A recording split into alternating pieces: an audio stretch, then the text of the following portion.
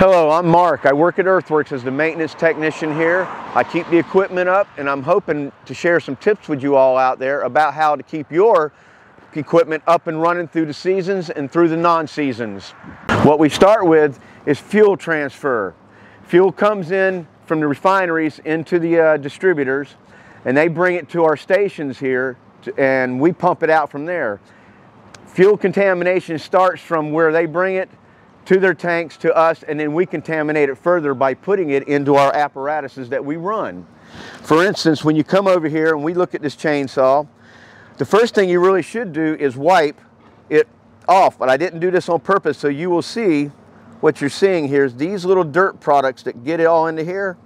As you pull it off, they do drop in here, and that can't be helped, but you can knock it down by wiping it down just a little bit, blowing it off. Do the best you can to keep your fuel clean.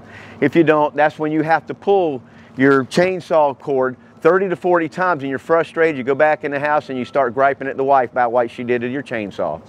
When we mess with fuels, we try to keep it safe around here. So what I try to do is get a good pair of goggles to put on before I start doing any kind of fueling, for the fact that fuel can ruin your day in your eyes. Fuel getting in your skin. Now, I'm not wearing gloves, but I probably should be. But either way, the point is be safe before you even get started. When working with fuels, make sure that your room is very well vented. These fuel vapors are very harmful to you and the environment, but we can control ourselves by not being harmed by them.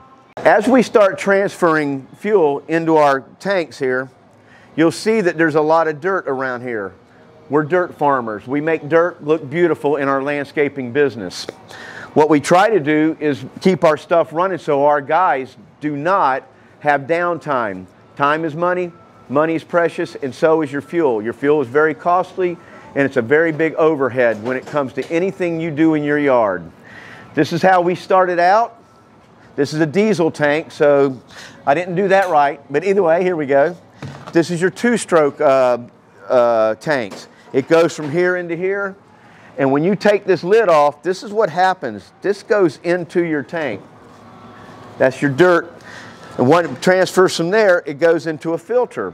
The filter's either inside your tank or it's outside your apparatuses. No matter which apparatus you're using, whether it's a chainsaw, a lawnmower, or anything that you use at all, or your car even. They've gone from these right here, these filters, to what they call injectors or carburetors. These are what makes your engines run. As you can tell, the orifices are really tiny in the carburetor, so a grain of sand can stop things up in here. This is also one. We are going to fuel injection for better fuel economy, but when you do that, you're using smaller orifices holes, and what will happen is they will clog up these, and then you wonder why your engine doesn't run again. Fuel cleanliness is a big must in our industry. Fuel spillage is also a big costly thing. You have to make sure that you are not spilling it and you're keeping it clean. It's an economy thing for your wallet and for the economy. We don't want gasoline or oil going into our environment either. We pull it out, refine it, we don't want to put it back in. Another aspect of your engine is how it breathes. The engine burns about 4 million gallons of air per 1 gallon of gas. That's close, give or take 500,000. I know that sounds funny, but I didn't get the book out, if you will. And what happens is, if you're sucking that much air and you get this problem, you're getting 90% of your air filtered out, but it's that 10% that really damages cylinder walls and gets it back into the air chambers of the carburetor. They do a swirl pattern in there. Cleaning your air filters. They're meant to pass air one way. They're built in layers in these things. So when you want to blow it out, blow it the other way that the air came from. And if you can't get it all out, then you can also open this way and blow it sideways. It just helps. It's not going to be detrimental by no means if you blow it backwards, but it is meant to flow one way. If you think you can't get it clean, take this 10-cent item, throw it away for your $1 million apparatus to work just right. This is what we call a weed eater engine. As you can tell, a lot of dirt is accumulated around this thing. This is why the importance of an air filter would go on here. And when you, as we said in the earlier segment, you take this off, you should wipe this before you take it off. All these threads are covered in dirt, and even though they have a great filter in there, it can't do that much. A little bit of extra time and your cleanliness makes your apparatuses run a lot longer with a lot less problems, and you're not going to be griping at it, throwing it around, and you know, we all got to temper that way. All right, always have clean rags on hand, even if it's an old pair of socks, if it's an old rag that you can't use for indoor use anymore.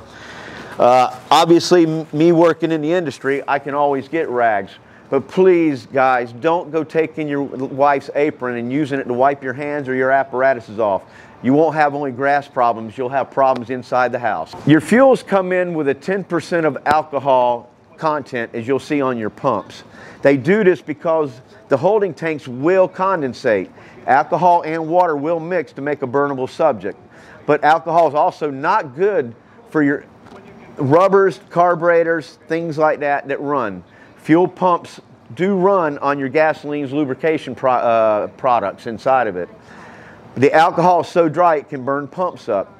So they have to do this. They have to put alcohol in these things. You guys who are pros, I don't ever recommend that you use the alcoholless fuel.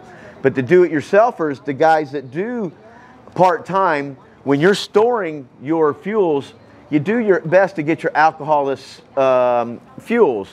The reason being is because when they sit is when the alcohol really does work on your internal parts of your carburetors, your fuel hoses and such not that's in there. We do not use alcoholless fuel over here for a reason. It's too costly for what we do. But as I said, your do-it-yourselfers, it's a good idea to do that and everything, you know, and because storing fuel is what you guys who do it yourself do a lot of. In other words, you haven't cut your grass in a month, and your fuel probably still is going to be good because there's good properties in it to make it keep good. But why take that chance with your equipment that you paid a lot of money for? There's a thing that we should also hit on pretty hard here. When you are transferring fuel into your cans that you're holding for, always take a visual look inside of it, because that's where dirt is usually at on the bottom. Doesn't hurt to go rinse it with water or fuel if you have an extra spillover tank, disposable tank. You really have to look inside these things, then fill it up and look, if you will. And another thing, do not fill your cans to the top. Oh my goodness, you're asking for spillage, and you're also asking for a lot more problems. When you're also filling your apparatuses up, your fuel tanks, your two-stroke stuff, do not do this. Get every drop. You don't ever get every drop because dirt is what you're throwing into your machines then. That's why I say fill one 80% up and use 80% of what you got in here, 80-80. It's just a good rule of thumb. That way you're not dumping contaminants in here because you can't see what's up underneath this lip at all or what's ever over here. And as I said, when you take the cap off, you see this right here. So over time, you will have a lot of debris going into the bottom of it. And if you don't take a quick peek, this thing's full of garbage because somebody wasn't looking at what they were doing. And I don't know if John can get a good look in there and see anything that's going, but these are common problems. You'll always have fun doing your lawns if you keep your machines clean. Clean fuel, do not overfill your tanks, always inspect your tanks, and your machines will always work good. Well, I'm Mark from Earthworks, and I will see you on another segment and hope you share your tips with your friends and your pros as well. Thank you.